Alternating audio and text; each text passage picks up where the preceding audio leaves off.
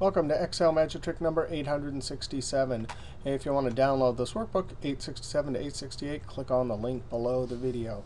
Hey, in this video we want to talk about calculating an average with not and between criteria.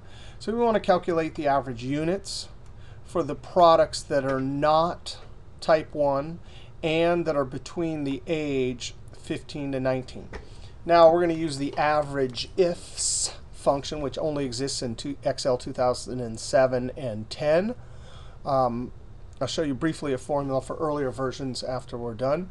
The criteria, that's the not criteria. Less than, then greater than together, not type 1. And then we have integers in our age column. So when we're counting between, we're going to include the lower end and the upper end. And that's how you do it. Greater than or equal to. The greater than is pointing to everything over there.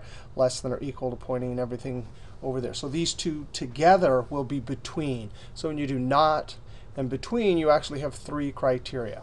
All right, so we're going to use the AVERAGEIFS. Absolutely awesome. 2007 and 10. The screen tips are actually quite helpful. The average range, that's the range we want to average, comma, the criteria range. Well, we'll do the not criteria first, so we'll select that, comma. The criteria, I've already typed it into the cell. You can actually type the comparative operator and the criteria right in the cell. Down here, I'll show you a slightly different way to set that up.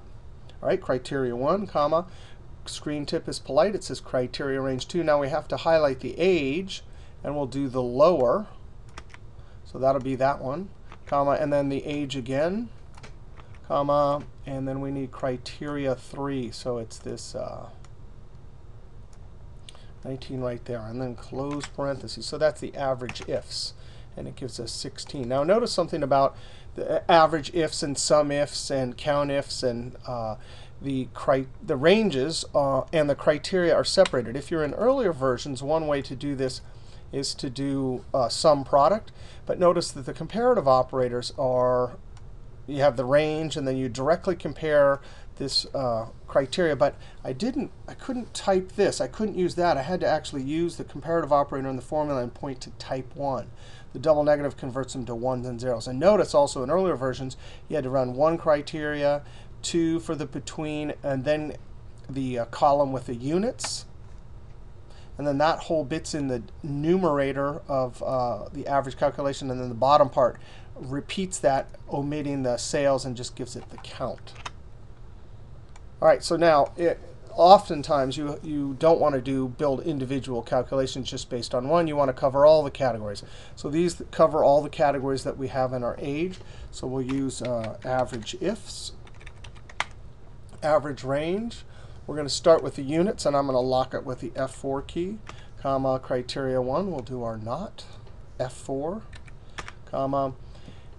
And I'm going to put the not criteria, the comparative operator, in double quotes and join it using the ampersand to that cell right there, F4, as I copy that down, comma,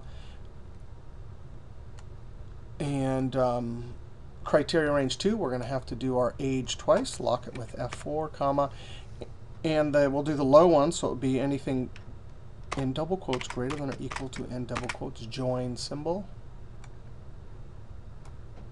So there's our criteria 2. So we're going to have to get the lower one,